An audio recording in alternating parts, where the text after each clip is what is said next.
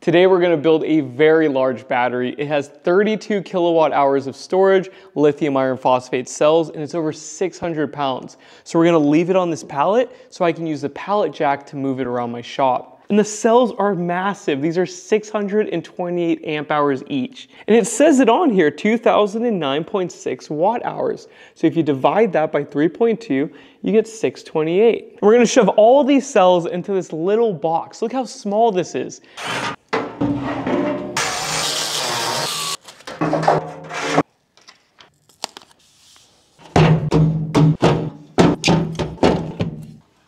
That's a tight fit.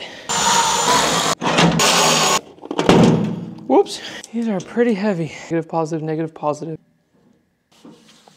There's screws on the bus bars now instead of putting them on here. That's much nicer. This will make it so much easier to tighten these down. And this is gonna connect the bottom cells to the top. This thing's intimidating at first because it's big, but this one is pretty easy to assemble.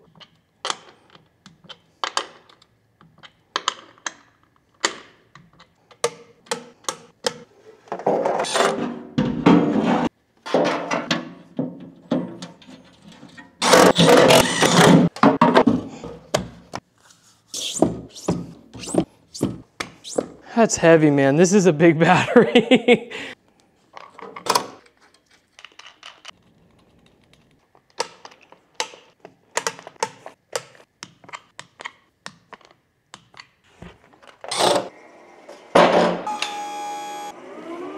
I forgot the positive lead. We've got voltage, nice. 32 kilowatt hours in an hour and a half. That was pretty quick. Once you do one though, it's pretty easy to do more. These terminals are actually nice. And the battery is charging. How cool is that? And 100 amps, so we'll come back when it's fully charged. This is a lot of energy storage. Even with 100 amps, yes, 600 amp hour cells, this will take 6 hours to charge with 5,000 watts. That is obnoxious. Now it's the next day and we are fully charged. Now we're gonna discharge this with an EV charger because I can't think of another way to do it quickly. If I turn all this energy into heat with some heat guns or an electronic load, it will heat up my shop a lot. So yeah, we need to put that energy somewhere else. So first we have a NEMA 1450. We're gonna disconnect power. Do as I say, not as I do. All hooked up. And doing it this way will give us a true 0.2C capacity test. Now the shunt's reset. Uh-oh, there's no ground neutral bond. We need to add one. There we go, now it's working. Perfect, now we're pulling 6,000 watts. We're pulling 117 amps. Also, I set up the BMS settings in the app. All you have to do is set the battery capacity. The password is either 1234 or 123456. And you always have to set that up with these batteries, every single one. So we'll come back in a few hours when the test is done. The test is finally done. And we pulled 672.91 amp hours, which means we pulled 107% of the rated capacity. That's fantastic. So this cart has been my mobile EV charging system, but instead of 14 kilowatt hours, why not use this new battery? And this cart can technically handle the weight, so let's throw it on.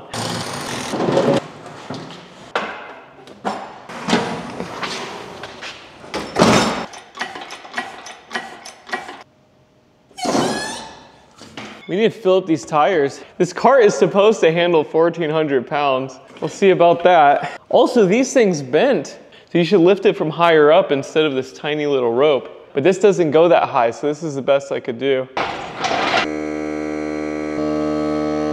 Wow, that is not hard to move at all. That is awesome, actually. I can't believe it. Let's just hope it doesn't break. This is a lot of weight.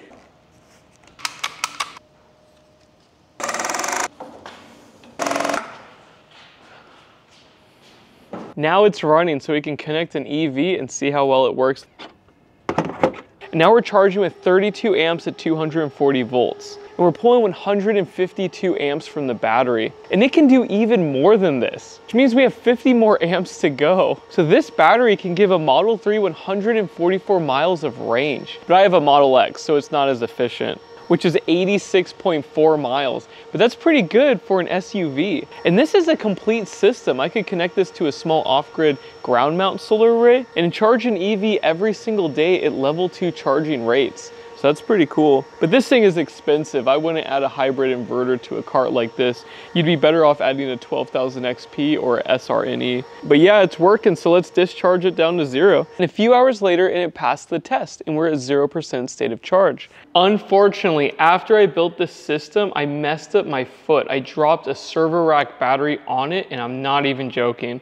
I've been using crutches and a mobility scooter for the last 3 days straight. So I'm gonna fit a little lesson into this video. You guys need to be very careful with these batteries. The one that dropped on my foot is 100 pounds. This one is 600 pounds. We're getting into some serious weight now. Now I have to show you what it looks like because it's awful. So next few seconds, viewer discretion is advised, but here's what my foot looks like. They said that there's no fracture, but there's lots of soft tissue damage. Lucky for me, I had a nerve disorder and lots of other health problems, so I know how to do this really well. I'm already back on my bike and I'm moving it. So as long as I get that swelling pumped out of there fast, I'll be fine. But this thing is dangerous, man. These batteries are no joke. Also, the server rack battery, I couldn't have avoided it and it came straight down on my foot. Let me show you what happened. So this Handtruck, it did not have a battery on it. And we were redoing this roof and it was about to rain. So we moved all the batteries over to the other side of the shop. So when I went to move it, I thought it was strapped down and I tilted it forward and the battery went straight down on my foot. And I went delirious. I got nauseous, I got dizzy, I felt like a fever. I was laying on the ground for like 10 minutes straight. I totally thought I broke my foot. It was really painful. Now I'm still healing from this. I'm in lots of pain right now, but I was like, this can never happen again.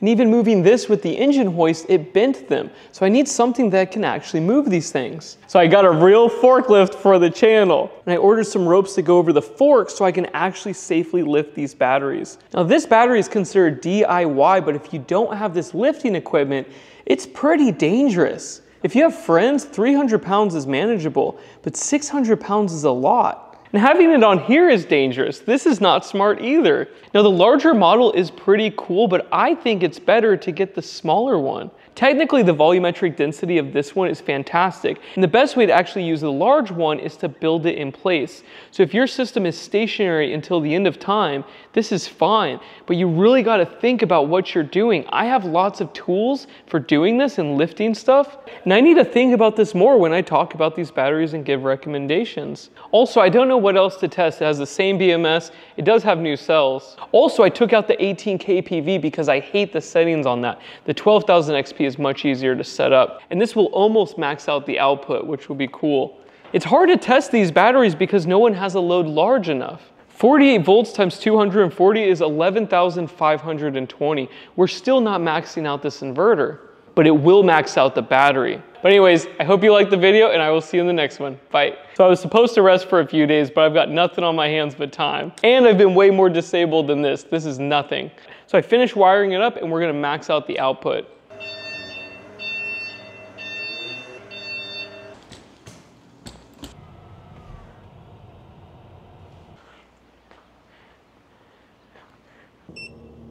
There we go, we've got power. All right, let's go charge it up.